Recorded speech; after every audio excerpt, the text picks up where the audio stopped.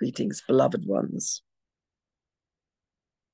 We come to you today to speak to you of faith. Faith is the sure and certain knowledge that something exists, that something is coming for you. It goes far beyond levels of fear and levels of doubt. It eradicates any aspect of you that says, I desire to have something, and yet I do not, I cannot, I should not, I will not. Faith is what allows you to think for yourself, for you have engaged an aspect of self that speaks to you constantly. You allow yourself to say, yes, there truly is yet another aspect of what I consider to be my personage.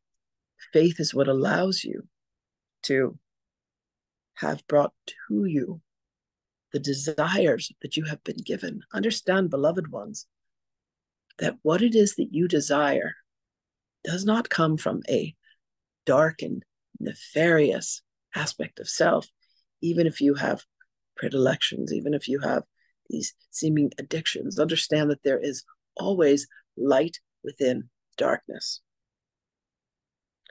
You have within you, beloveds, the ability to have faith, not only in something that you consider to be outside of you, but the greatest act that you can commit, beloveds, is for you to have faith within your own heart.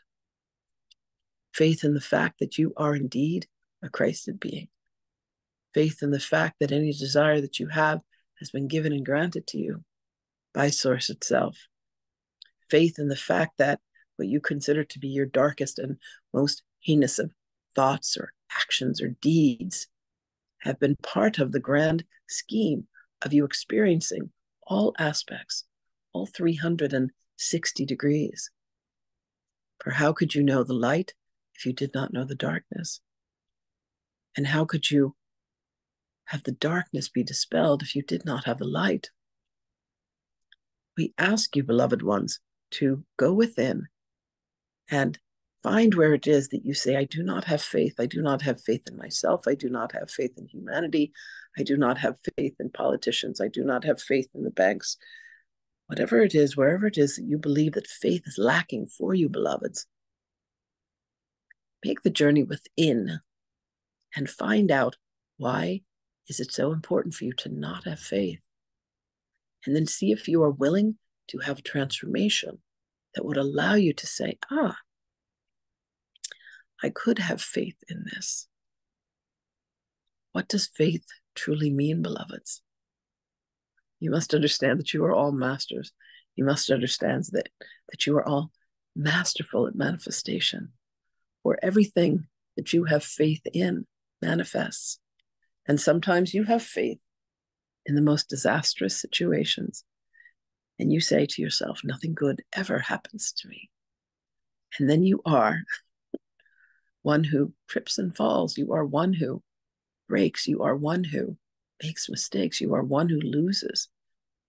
Nothing ever seems to go the way that you desire. But you have had faith, beloved, in these beliefs. So we ask you to do the introspection to find out, what have I had faith in? What would I like to have faith in? What is beyond my faith to believe could possibly manifest or occur for me? And watch everything begin to shift and change instantly. It requires the sprinkling of faith. And beloveds, if you do not feel that you have enough faith within you, reach out and ask for an extra portion. Please, sir, may I have some more? And watch it sprinkled upon you. Watch it pour down upon you. Have faith in love as we have faith in you. Have faith in all that you are and watch how far it will carry you. We love you and we will speak with you again.